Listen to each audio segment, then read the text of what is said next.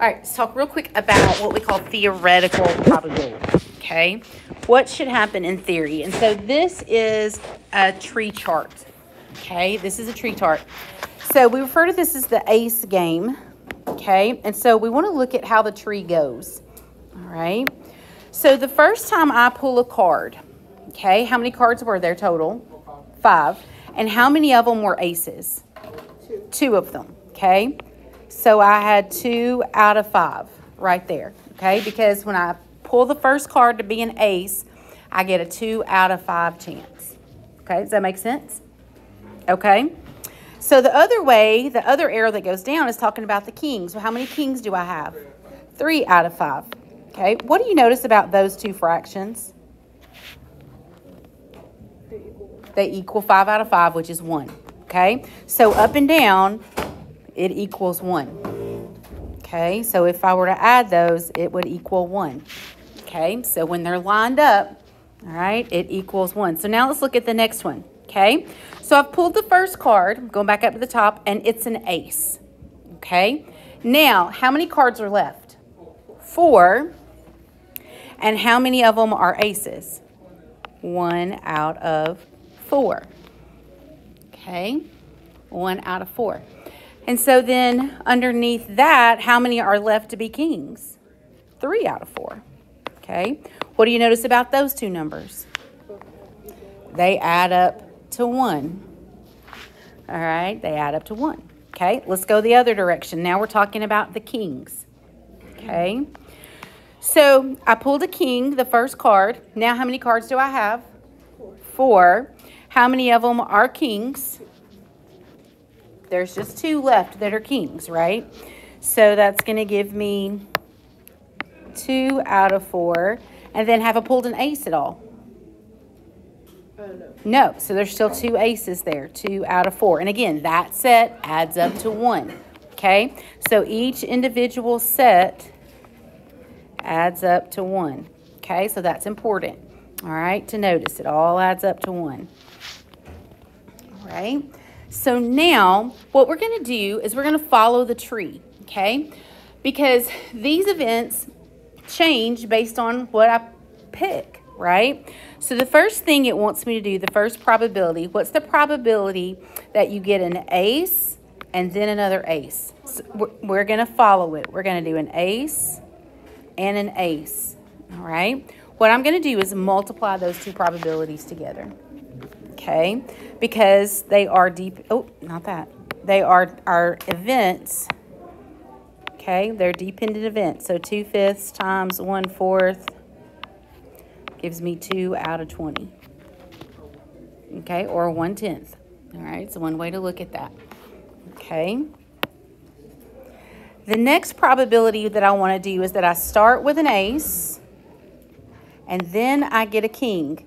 All right, so all I'm going to do is multiply those probabilities along that tree. So the first one was 2 out of 5. The second one was 3 out of 4. And that gives me 6 out of 20. Okay, or 3 out of 10. All right, whichever way you want to look at it. Okay. All right, again, we're going to continue to follow this tree. This time, we want the first card to be a king and the second to be an ace. So if we follow the tree, king to ace, let's multiply our probabilities. 3/5 times 2/4, and we get 6 out of 20.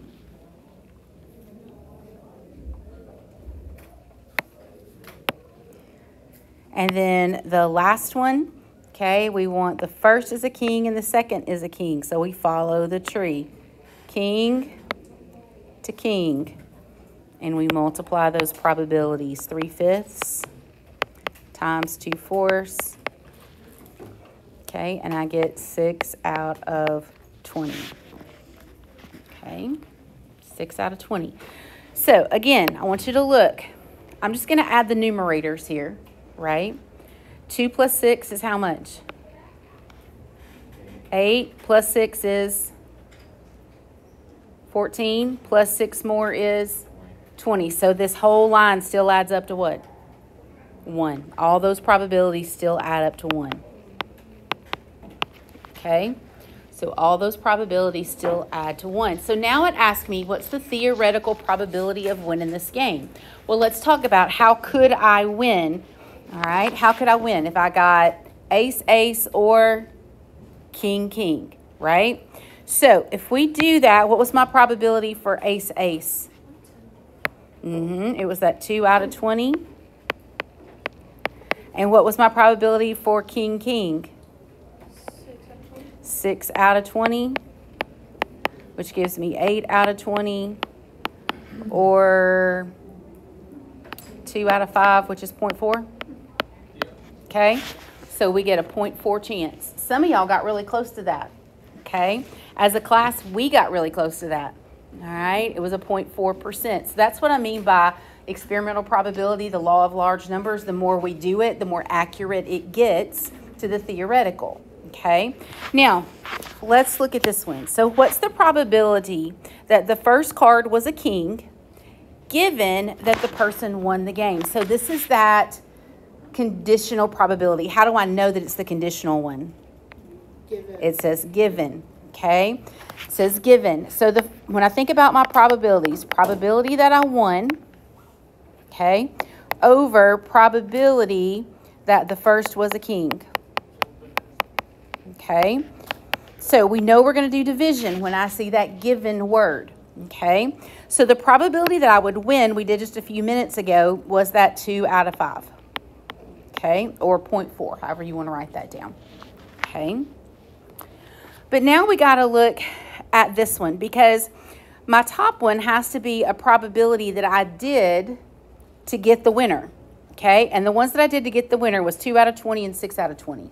Okay, so let's see which one matches what they're looking for, where the first one is the king. Would it be the 2 out of 20 or the 6 out of 20? It would be the 6 out of 20. And so that would go in my numerator. Okay, now I've not divided fractions by hand in a long time, but you could get some decimals. This would be what, 0.4? The top one would be 0.3, and 0.3 divided by 0.4 is that 0.75? Yep. Okay, so that would be my probability. So anytime you see the word given, there is going to be division.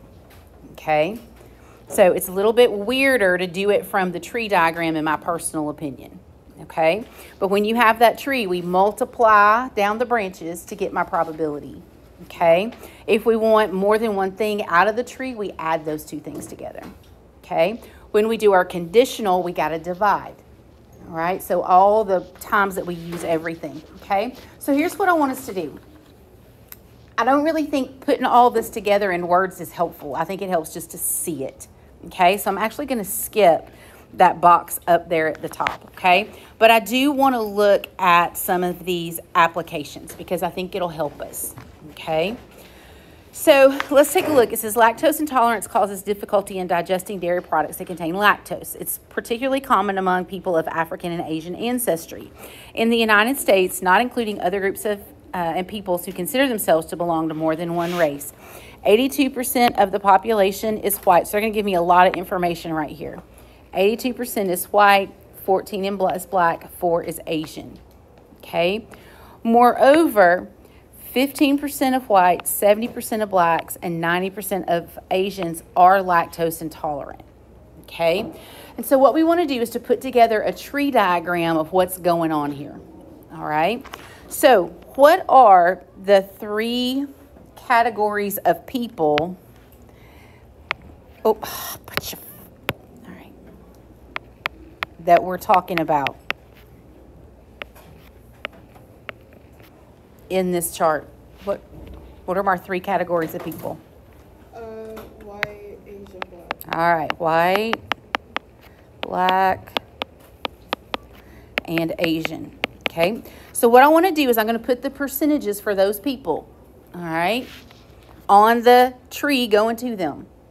All right, so I'm talking about people because they want me to select a person. So that's what I know what my chart's about. It's about people. Okay. Now, let's look at our numbers. All right, what percentage was white? 82. What would that be as a decimal? 0.82. Okay. What percent was black? 0.14, and what percent was Asian? 0.4. Okay, so 0.04. All right, so we're going to put those there. What should those three numbers add up to? They should add up to 1, all right, or 100%, and they do. Okay, now for each group, we talk about are they lactose intolerant or not.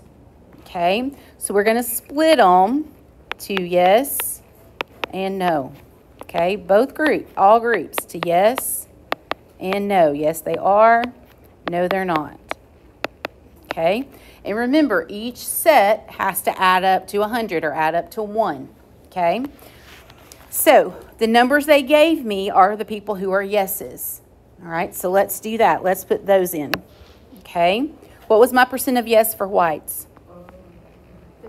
0.15. Okay, what about for blacks? 0.70. And what about for Asians? 0.9. So those are my 3 yes numbers. Okay, what we're going to do is to figure out the no numbers from each group. Okay, each group has to be 100. Okay, so if I have 15 yes, how many does that leave me to be no? 85. Okay, if I have 70 yes, what does that leave me to be no? 30, so 0.3. If I have 90 yes, what does it leave me to be no? 0.10. Okay, and that's how we set up our chart. Okay, so each little group had to add up to 100, all right, or 1. Now, let's look at this one. We want to find the probability that the person is lactose intolerant, okay? So when we use this chart, how many groups of people have we got to talk about? 3. We're going to do 3 different probabilities and add them up, okay? So we're going to follow our chart. The person and yes, the person and yes, the person and yes, all right? So here we go. The person and yes, the person and yes, the person and yes, all right? So when I do this probability, that's why you need a calculator. 0.82 times 0.15 along the tree. We multiply. To get my total, we add them up. Okay.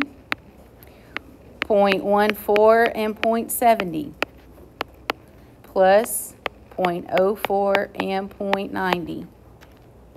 Okay. So that's what we're doing when we set up our tree. Okay.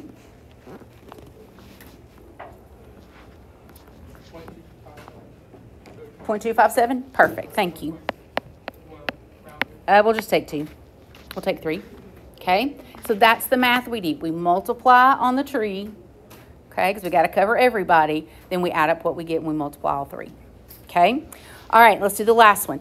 Given, hint, hint, hint, that the chosen person is lactose intolerant, what's the probability that he or she is Asian? Okay? So we want the probability that given I am a yes, because that's my lactose intolerant, that I'm also Asian. Okay, so given that I'm a yes, all right, meaning I'm lactose intolerant, what was my Asian? This means we've got to divide. Okay, anytime it says given, we're going to divide. Right? Lucky for us, we already did the probability for being yes. Okay, what was that number? It was this one, 0.257. Okay. Now, which branch of my tree represents my Asian? 0.04 times 0.90. So we're going to use this branch. Okay, 0.04 times 0.90. Okay, we're going to multiply those together and then divide by the 0.257. Okay, you should get 0.1401. Okay, you got to multiply first, hit enter, then divide. Otherwise, it's only going to divide the second number. Okay, order of operations on your calculator. Or use the fraction, alpha y equals, to get the fraction. So you can put both on top and then divide. Okay, so the thing to know about today, all right, is that we are going to multiply and add to get a total. We're going to add to 100 or add to 1. Like, that's the only thing we're doing. Okay, it's the only thing we're doing. So I want you to go ahead. I think it's only 3 questions. It might be 4. Yeah, I gotta go get them. But here's what we'll do. Okay, we'll skip the other examples for a second, and I'll let you get started. We'll tinkle as well. all right, while I'm going to get the laptops, okay? All right, there you go. Let's work on this. Tomorrow we're going to practice this some more because this is different. Yeah, you see why I put 2 days, okay? I won't teach anything new tomorrow. We're just going to practice it some more, okay? So let me go.